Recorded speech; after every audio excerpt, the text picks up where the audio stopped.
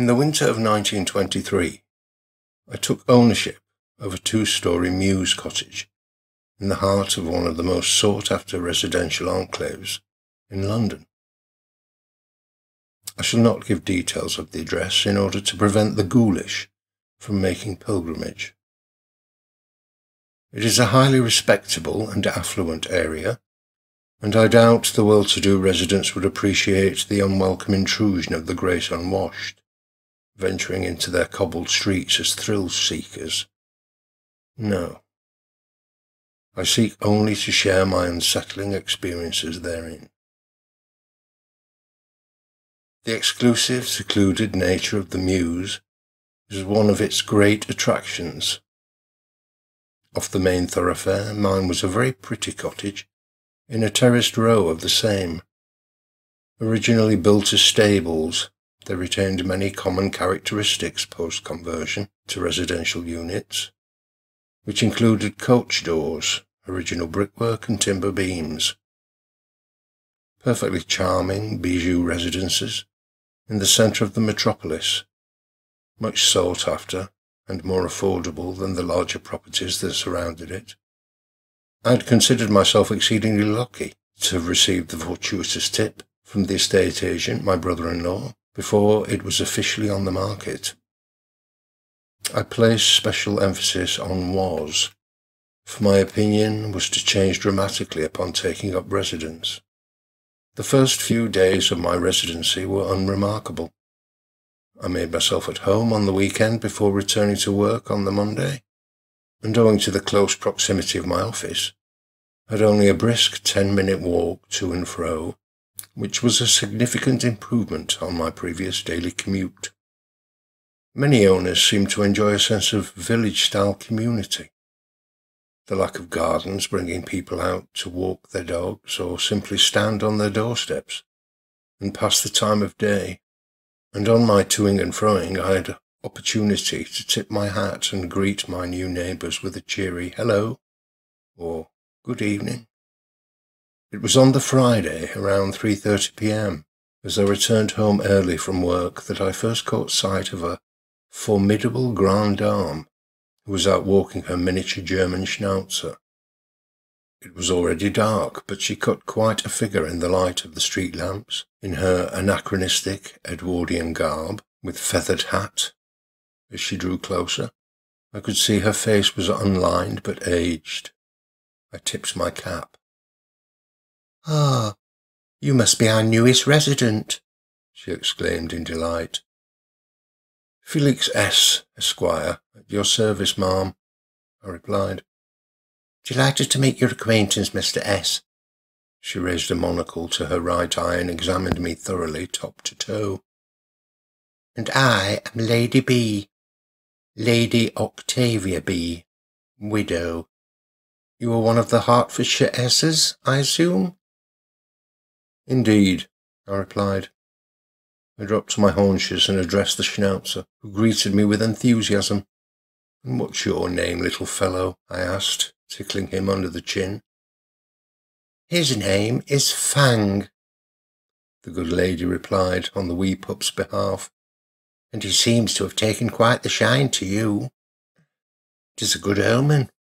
He is a highly intuitive empath, and an excellent judge of character in my experience." I stood, smiled, and made to take my leave. "I do hope you'll settle in comfortably, Mr. S," she said in closing. "I think you will find we are a neighbourly sort on this street. If I can assist you in any way, you will find me 3 doors down." Entering my snug little bolt hole, I removed my hat, overcoat and jacket, and hanging them in the hall, slipped off my shoes and flexed my toes in gratitude upon their release from confinement. I loosened my tie as I entered the sitting room, then lay on the couch for 40 winks, as was my habit on a Friday before dinner. I must have underestimated my fatigue, as 40 winks turned into 140, and it was a good 2 hours later that I was awoken by a rapping on the front door. Lady B stood on the doorstep. She held a china plate covered in a tea towel in one hand, with Fang tucked under the opposite arm. She took in my dishevelled appearance, but did not comment upon it, and instead announced, "A housewarming gift." And she held the plate towards me. "It's a plate of my legendary sultana scones, best enjoyed while still warm." "You shouldn't have," I said as I took the proffered plate. "Nonsense," she replied with a gracious smile. "I enjoy baking. It gives me something to do when I'm not walking Fang here." She paused, and I noted she appeared to be craning her neck to see past my shoulder. "Would you like to step inside?" Had she not been holding Fang, I believe she would have clapped her hands. "Well, perhaps for a minute or two, if I'm not inconveniencing you." She stepped over the threshold, and as I shut the door, she bent to place Fang on the hall floor. "It's always so fascinating to see what people have done to these interiors." At the point at which the dog's paws touched the floorboards, all hell broke loose. Fang went quite mad, howling and yapping. He literally raced up the hall stairs, back down again into the downstairs parlour, then the kitchen. He scratched at the cellar door, then raced back up the stairs again. His distress was obvious and vocal and alarming. I finally managed to catch him on his third turn at the cellar door and hand him back, whimpering and shaking, into the arms of his distressed owner. Goodness me, whatever is the matter, my little darling?" she inquired solicitously. Fang simply buried his head in her generous bosom. She turned back to the door. She was trembling herself. "I'd better get the poor dear boy home. I don't know quite what to say, Mr. S. He's always been a delicate creature, but he's never behaved like this before. I do apologise." No need at all," I said, letting her out onto the street. Once the door was closed, I stood silently in the hall for a while. I strained my ears for any sound or disturbance within, but there was none. I must admit I was rather unsettled by the strange and disconcerting nature of the event proceeding. It was as if an undercurrent of malevolence had been detected in what had heretofore been sanctuary. I spent a quiet evening, taking a light supper. The scones were to prove a comforting distraction and quite delicious. Then I attended to outstanding correspondence before reading until bedtime. As bedtime approached, a heightened awareness of rattling or creaking sounds in the upstairs room, the sighing, the moaning of wind passing through cracks, all served to fuel my growing sense of unease. Later, as I lay dozing in my darkened bedroom, I found myself aroused, strangely aroused, by a sour smell that seemed to pervade my nostrils. At the exact same moment I began to hear a gentle tapping on the window. Then two ideas dawned simultaneously. The first was that the tapping was coming from inside, not outside, and the second was that the ripe stench that had now filled the room was that of horse manure, though I knew not the source. Priding myself that I am no coward, I leapt from my bed and made a dash for the window. There was no one tapping, inside or out. I threw back the curtains, lifted the sash and thrust my head out, gazing up and down the empty street and taking deep gulps of cold night air. The stench began to dissipate, and leaving the window open, I returned to my bed, lit the bedside lamp and buried myself under the covers until morning. I was not to be disturbed again that night. I awoke with a head cold and a slight temperature. I didn't dress but stayed in my pyjamas, and with the addition of a warm checked dressing gown and slippers, made my way down to the kitchen and forced myself to rustle up and eat a hearty breakfast. True, I could barely taste it, but I've always been of the mind that one should feed both a cold and a fever, and starve neither in order to aid recovery. Still, the task completed, I was of use to neither man nor beast, and spent much of the day with my feet up on the couch, lolling about and feeling sorry for myself. It was at times like this that I most longed for a helpmate, someone who would fuss and coddle me in my ill health. Though I loved the bachelor life, it did have certain disadvantages, and I resolved that, once recovered, I would look to engage a servant to perform that very function. I thought back fondly on my Batman in the 1914-18 war, dear Charlie P., a soldier servant I'd selected from amongst my men, and had him assigned to attend to my daily needs and those of my bat horse Blackie, who carried the pack saddle with my officer's kit during the various campaigns we had been engaged in. It was the custom and tradition, and not without advantages to both parties. Every inch the tough East End ruffian, Charlie had performed his duties admirably and attentively, and I saw to it that he was rewarded with a promotion to the rank of corporal. Sadly, we lost touch upon being discharged. I had hoped he might follow me into later civilian life as my manservant, and I often wondered if he had fallen back in with a bad lot and returned to his pre-war life on the borders of petty criminality. As the sky grew dark, I made a valiant attempt to overcome my inertia and launched into my thrice-weekly exercise routine with barbell and dumbbells, then ran a bath, liberally sprinkling menthol bath crystals into the tub, which turned the water a turquoise blue. There'd been a Christmas gift from Aunt Gertie, the sort you think will never prove useful, but in the event had. As I undressed, I experienced the queerest of sensations, that of being observed in my nakedness. My skin prickled, as if an invisible entity examined me in my entirety, and I hastened to submerge myself in the bath and covered my private parts with a flannel. Relaxing back, I closed my eyes and let the menthol fumes do their work. I must have dozed then for a good 10 or 15 minutes, before the sound of a whimper disturbed me. I opened my eyes and saw my feet, my toes, the taps above them, the forelip of the tub, and beyond it, nothing at all. At least, no person, no presence, nothing untoward, and yet I was left with the conviction that I was not alone. It was quite the most extraordinary phenomenon. Even as I towelled myself dry, I could not shake off said conviction, and so, despite my malady and associated fatigue, I decided to dress and take a walk down to the embankment, to experience solitude and to calm my nerves.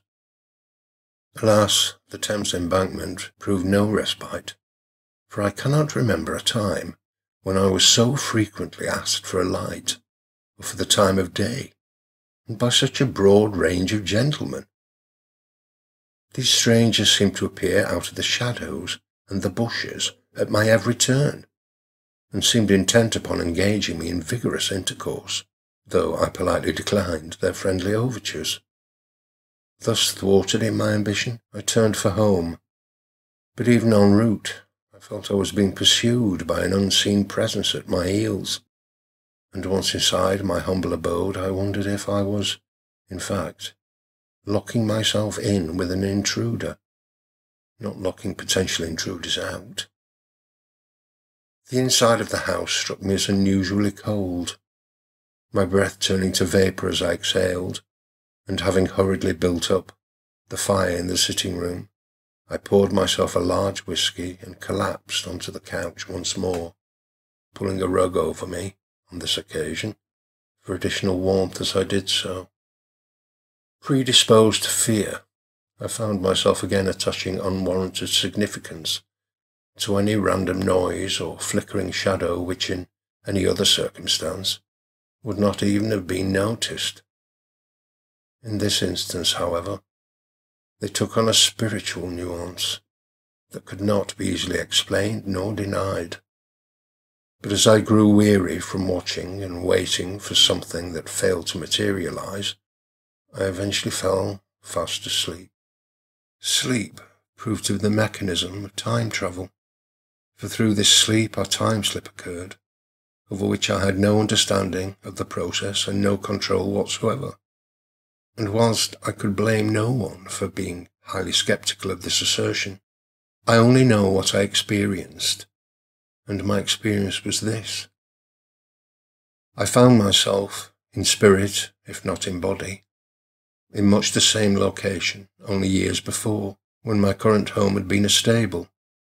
The figure of a rough working lad of perhaps 17 years of age, with pitchfork in hand, was cleaning out the stable floor whilst what appeared to be the coachman, a great hairy brute of a man with bald pates and thick neck, having unhitched the horse from its carriage, was berating it fulsomely for recently veering onto tram tracks and almost causing a collision. As the young stable hand cowered, the gentleman began to thrash the proud animal on its haunches savagely with his whip. After a moment's hesitation, the lad leapt forward in an attempt to wrestle the whip from the enraged coachman's hand, only to be thrust back violently and slammed against the stable wall for his trouble. The lad's eyes widened in astonishment as he rested there momentarily. Then, slowly, he slid down the wall, leaving a trail of blood and bone and brain matter in his wake. In horror and panic, the aggressor looked upon his handiwork ashen-faced, and I awoke to the clatter of the door-knocker. It was still dark outside, and I looked to the clock on the mantel. It was 8:15 a.m. and wouldn't be light for another hour. I went to the door and, opening it, was surprised to see Lady B and Fang. "Apologies for disturbing you at this early hour, Mr. S, but I was walking my boy and I saw this." She pointed down. "On your doorstep. Is it yours?" In the dim light cast into the hall from the sitting room, I looked down and saw an old tan leather satchel. I bent and, picking it up, placed it alongside the stick stand, my thoughts elsewhere. Fang regarded me curiously. He was an intelligent little fellow, I observed, and in a blinding flash I was inspired. "Mrs. B," I began, "might I trouble you for a loan of your little chap?" "A loan?" "Yes. I believe you were right when you said he is an empath, and I'd like his assistance, if you'd just step inside." "Oh dear. I hope this isn't going to upset him again." The spacious cellar had apparently changed little during the renovation. Electric light was provided by a single bulb, and the walls had been whitewashed, but the earth floor remained. Fang made straight for one specific spot in the corner of the room and began digging furiously with his front paws. "Good boy," I told him. Good boy." Once I had handed Fang back to his mistress, and they had taken their leave, I returned to the cellar. I didn't have far to dig down to uncover the stable lad's remains. He was easily identifiable by the gaping hole in the back of the skull. I sang then a chorus of "Nearer, my God, to Thee," and said a heartfelt prayer over him, and wished him blessed release and peace ever after. I knew I would have to concoct some believable scenario for how I had discovered the body before I called the local constabulary, but that could wait. For now, I took my bath in quiet contemplation and relished the silence. Feeling decidedly better than the day before, I dressed, descended the stairs and slipped on my overcoat, with the intention of dining at the local inn. It was only as I took my cape that I again caught sight of the old leather bag. Curiously, it struck me as strangely familiar, and as I now handled it, I realized it was not a satchel, as I had first thought, but part of my old military saddlebag. Indeed, it bore my gilt initials, faded as they were. Looking inside, I found the only contents were a letter addressed to myself in a familiar hand. I tore it open and read, "Dear Captain S, Sir, as your former batman, I have retained over the years a number of articles as a reminder of the happy time spent in your service, and thought to return to you your saddlebag in case you want for a memory of your own dear Charlie, as you so oft times called me. I trust it reaches you safely. I hope the intervening years have been kind, sir. I tried my luck in the Americas, but having little success, returned to Blighty a few weeks ago. It was a happenstance I saw you down by the embankment and followed you home, but hesitated to disturb you due to my reduced circumstances, but instead have returned later with the bag and this note. As I say, sir, I find myself in very reduced circumstances at the moment, and was wondering if you might by any chance be able to refer me to any potential employer or provide me with a reference for services rendered in the past. I trust you will forgive my boldness, sir, but if you are at all able and agreeable, I can be contacted, care of the 10 Bells Pub, Spitalfields. You was always my idea of an officer and a gentleman, sir. Yours faithfully, your own dear Charlie. Corporal C.W.P.